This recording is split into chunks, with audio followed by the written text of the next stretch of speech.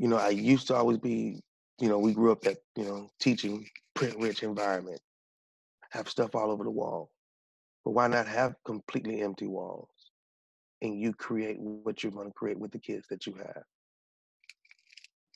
I was even thinking like next year, I may give each one of my kids a portion of my room and say, now here we're going to decorate it with what we want to decorate it. This is first block size. This is second block. This is third block, and give each person and each group an opportunity to get behind something. He said, just it just popped in my mind because again, we always want to talk culture, culture, culture, culture.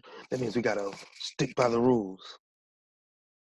No, culture, culture, culture. That means you gotta build relationships. That means sometimes you gotta eat it in order for a kid to feel like they gotta win.